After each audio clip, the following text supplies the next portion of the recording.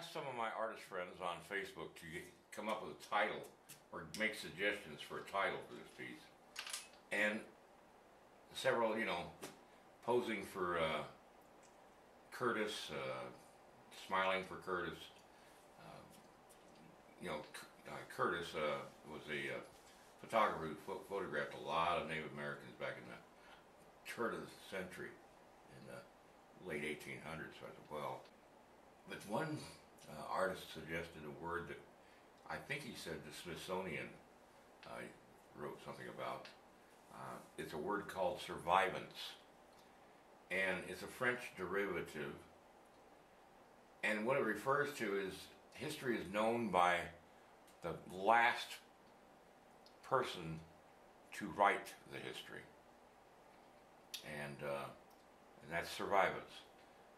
The photograph taken by a photographer of Native Americans in the early 1800s or late 1800s or early 1900s. It's a form of survivance, their traditions surviving through the photograph. All those traditions could be manipulated by the photographer. And this gentleman here that I'm sculpting, this is a blow-up of the guy that I'm working from. He could have been dressed up this way when he came into the studio, and he could have been carrying the feather, but in some cases, especially in the latter part of the 1800s, photographers were making lots of money, and Indians as well, off of postcards taking pictures of themselves. This is with a group of other Native Americans. I cut them out because I'm just concentrating on him. And these guys are obviously back east, attending a peace conference or some kind of thing, council with government officials. But when he went into the studio, he may have not been glamorous enough to sell postcards. So the photographer could have dressed up the photograph by handing him a feather to hold, because he probably didn't have anything, and maybe even sticking a feather in his head, and or even supplying the blanket. I don't know. I mean, I have to be skeptical about what I see, and as far as interpreting what these people actually look like at that period of time. Now, this is a great photograph here. It was taken outdoors, and I have a feeling it's probably a little more reliable as far as clothing and items that he would be carrying. These are Cheyenne leaders, and in Washington, D.C. And what was really interesting is right back here, just over his shoulder, there's a little girl right there looking out at this scene. How fascinating that must have been for her. And when she tells a story about it, she'll be telling her version of survivance of that period, because she'd be the last person to tell about it. I wonder if she ever wrote about that. It's interesting. It's the only photograph I've ever found like that. So that's why I'm calling this Survivance, because I'm creating a survivance to a certain extent of them, even though these are people that these are out of my head as far as the faces go, and clothing and all that stuff. So I'm writing a survivance in this clay, so to speak. I hope you understand what that means. So that's the word for the day, survivance. Now, I think what I'm going to do is work on his head right now. And I've got the jig that I set up.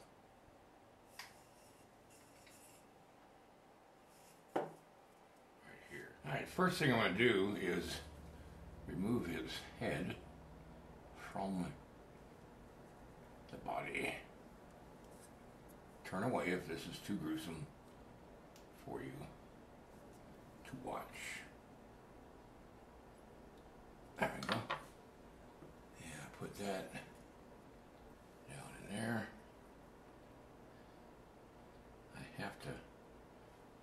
reposition this thing because it's gotten out of the whack here. There we go. So now I've got it mounted in this piece of wood, and I can turn the head and work on it with my hand.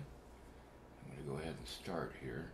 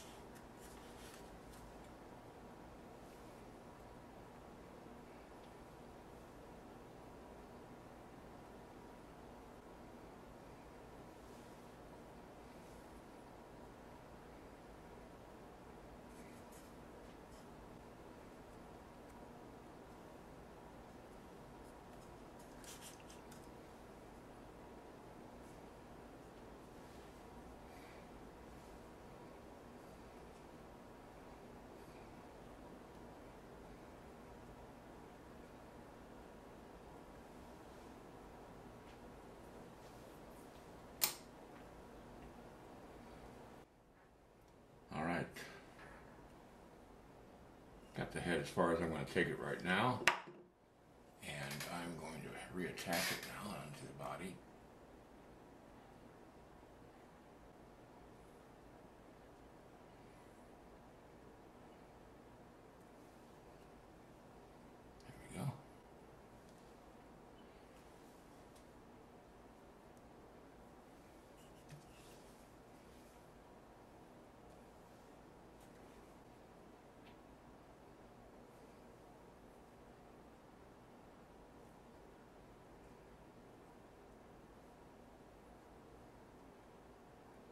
look too bad on there. Just have to angle it properly.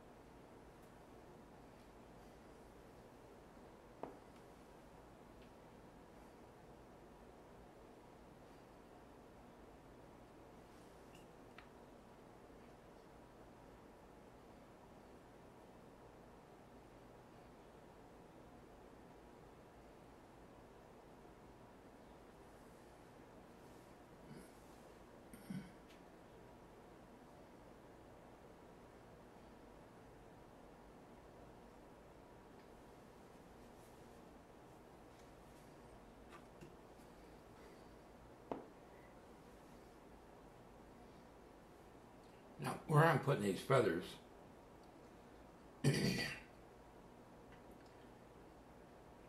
doesn't necessarily have a meaning to where their positioning is.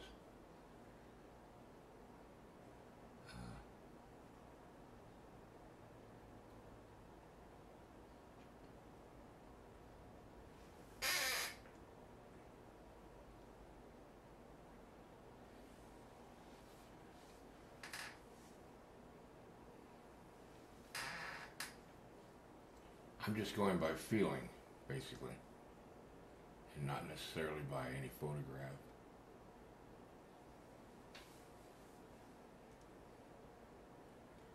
Well, I think I'm going to part ways with this for the weekend. 4th of July is coming up this weekend, and I think I'm going to come back next week, take a look at it, see how I feel, and go from there. Alright, all of you. Hope you have a nice, safe 4th of July, and I hope you eat lots of hot dogs and wave a lot of flags.